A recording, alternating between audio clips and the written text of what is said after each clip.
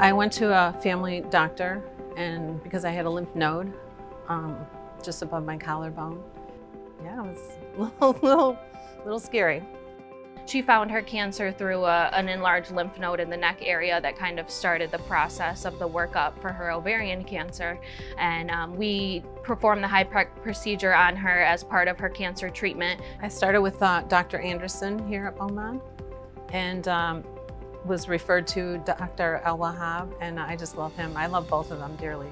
I trusted Dr. El-Wahab, and that put me at ease. For Laura's cancer, she was diagnosed in an advanced stage disease, stage 4B. So she required chemotherapy in the beginning to shrink the disease. And after receiving the chemotherapy, which we called a neoadjuvant chemotherapy, we did scans for the patient, and we discovered that now we can do surgery to remove the remaining disease for her. So the surgery was performed, followed by HIPEC immediately during the procedure. And then after that, the patient received additional cycles of chemotherapy. So after the HIPEC procedure, they usually stay in the office. It depends on the recovery, usually a couple days up to a week or two after they stay in the hospital.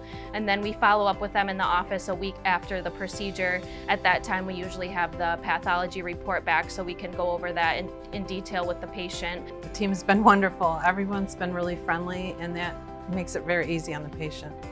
We provide a multidisciplinary team approach to treat those cancers, with an ultimate goal is to remove all the cancer in a patient with no visible cancer. She received chemotherapy before the procedure as well as after, and now she's in the surveillance period, so it's always nice to see these patients come into the office and bring her husband in and just hear stories about her life and how she's doing, and it kind of helps us put it into perspective for other patients. You know, there's somebody who went through what you went through, and now she's out enjoying life.